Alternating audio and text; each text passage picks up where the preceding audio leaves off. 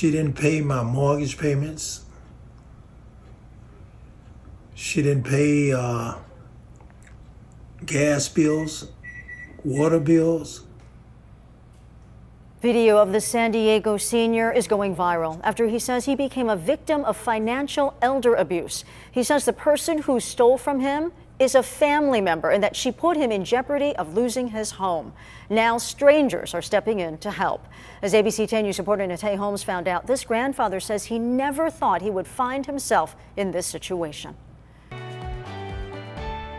This is 77-year-old Alvin Fulcher, a Navy veteran and longtime San Diego resident. I had the chance to sit down with him. He says because of his health issues, he relied on a family member and their significant other, both whom lived in the home, to help take care of his monthly bills. But he says he never expected that he will be left with thousands of dollars in debt and possibly without a place to live.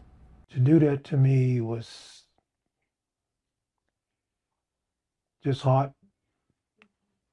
Just broke my heart. Alvin Fulcher says he purchased this San Diego home just before he retired from the Navy almost 30 years ago.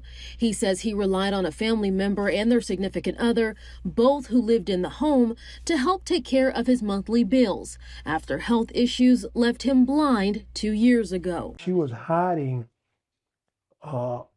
mail from me because I can't see. Fulcher says he was clueless about his finances until they went to make plans to bury his late wife last month. After that, the family found a lot of other unpaid bills and strange activity. A lot of charges that weren't authorized. Credit cards were taken out in my name. She was transferring money out of my account to his. And the biggest bill, an almost $30,000 mortgage statement that hadn't been paid since last May.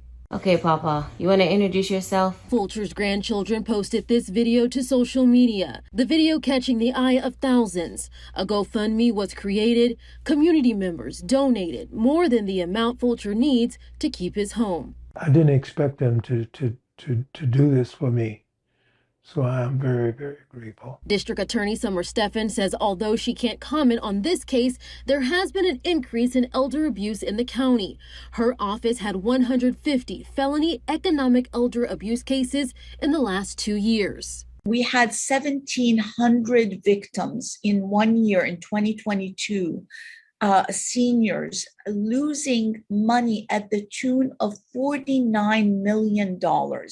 Just in San Diego alone. The DA says it's not uncommon for a family member to commit these crimes. The senior is relying on this family member. There's a trust, there's a love. And as for Fulcher and his family member, don't want to have anything else to do with her, be honest with you. I really don't. The veteran says the family member and their significant other are no longer living in the home. Fulcher filed a police report on April 25th, but at last check, the DA says the case has not made it to her office yet. Natay Holmes, ABC 10 News.